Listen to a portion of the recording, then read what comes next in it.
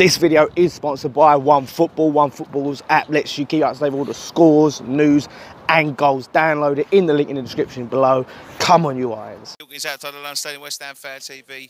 Angelo, turn up today and we've got the 3 points. Yeah, it's really great to see West Ham win it at home, especially against another London club like Arsenal.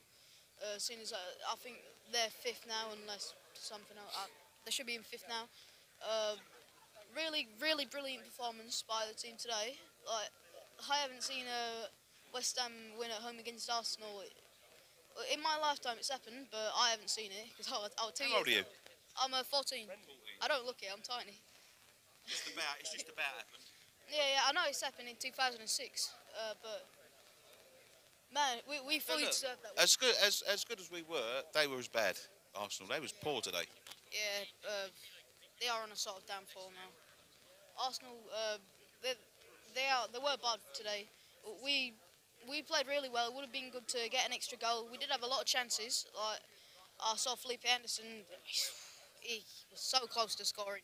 He had it set up. I remember Nasri just put the ball down, and then Felipe just come up behind him and go bang, but missed. But Felipe did have a really good performance today.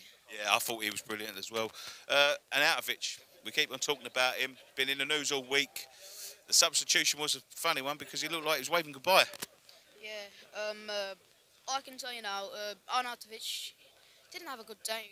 Didn't have a good game today because he's all about himself. He's rotating around himself up front. He couldn't score a goal for us. He wasn't focusing with the team. He was just being by himself. And if he wants to leave, if he wants to be like, bye, I'm better than you, let him leave. We got Declan Rice.